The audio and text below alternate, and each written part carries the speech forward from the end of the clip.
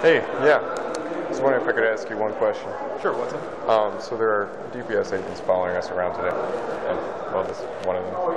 Very kind. Hello. Anyway, do you think they could be used to help flood victims instead of protecting legislators from questions?